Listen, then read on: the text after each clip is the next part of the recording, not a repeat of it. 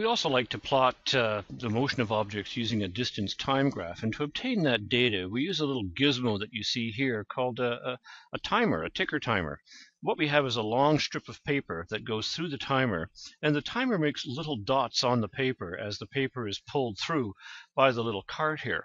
And so what you get when the experiment is over, you get this ticker tape that has all these dots on it. We can then read these dots or measure these dots using a ruler. And I'm just going to put the ruler up against the dots here. And we have a chart here that shows us the elapsed time measured in seconds. And we have the distance. So all we've got to do now is simply read off the distance on our ruler. So at the time of 0, the object hadn't moved anywhere. So that was a distance of 0.0 millimeters.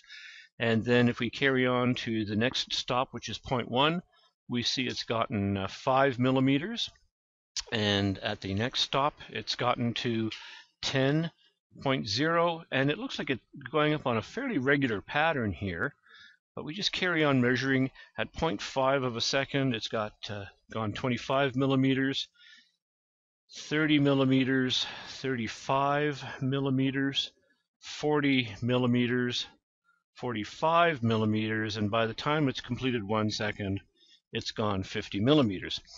So there's our data. We simply collect that by measuring and putting it down on a chart.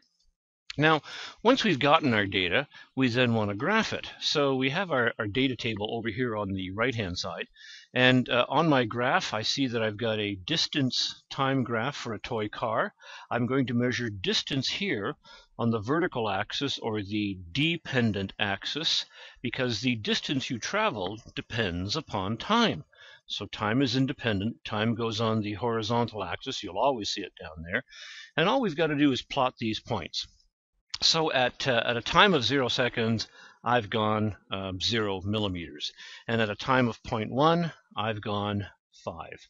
And at a next time of 0.2, I've gone 10, and then 15, 20, 25, 30, 35, 40, 45, 50. So it looks like I got myself a nice straight line here.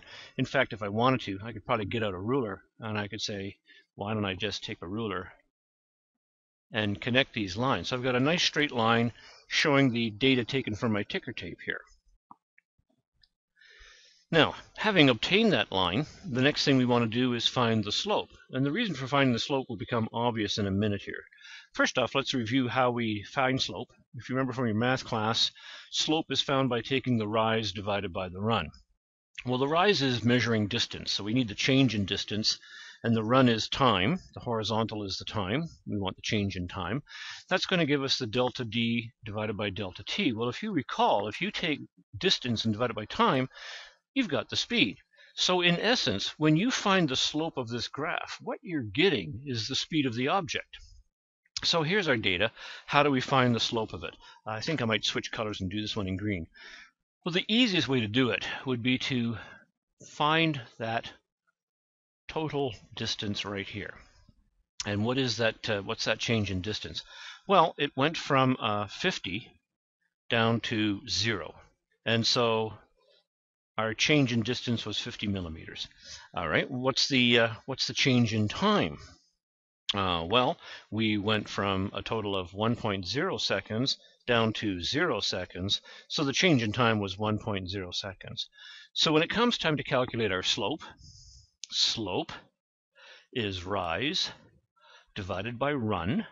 The rise was worth 50 millimeters. The run was 10 seconds. And, 1 second. Put that decimal point back in here. So what is 50 divided by 1? It's going to be 50 millimeters per second. So there's the speed of our little toy car. It's 50 millimeters per second. Now, let's just have a look at another example again, because we're going to practice this several times. We've got data collected here for a jet traveling at a uniform speed. And they want us to draw the distance time graph. They want us to find the slope. And they want to tell us what that slope represents. So we have our data over here. There's our chart. And we're going to now take that over to our graph. And once again, we have time on the horizontal axis because it's the independent variable. Distance is on the vertical axis because the distance depends upon time. So we have, at a time of 0, we've got a distance of 0. So that's pretty easy. Put our little dot there. At a time of 1 second, we've gone 490, just a shade below 500. At 2 seconds, we've gone 1020, just a little bit over that line. At 3 seconds, we've gone 1490, just under that 1500. At 4 seconds, we've gone 2010. And at 5 seconds, we've gone 2,480. But once again, it looks to me like we've got ourselves a pattern going on here.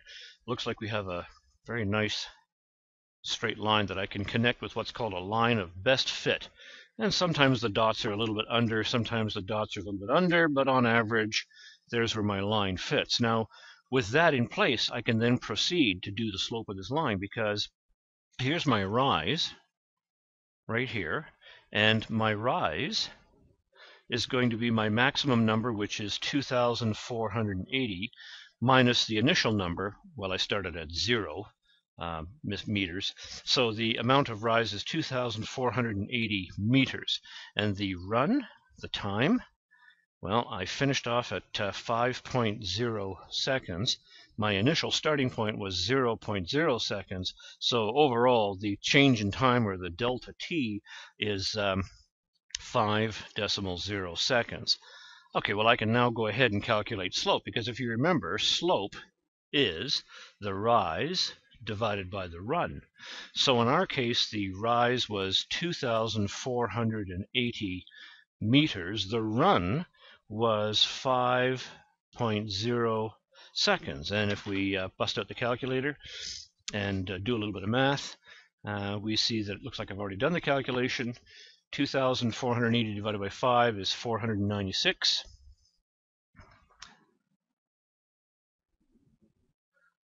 So our jet was going 496 meters per second. Please remember, when you're doing your calculations, these aren't just numbers, they are measurements. And so what should appear after your number is the actual measurements that we're using. Don't forget those things. That's going to get you messed up in this course.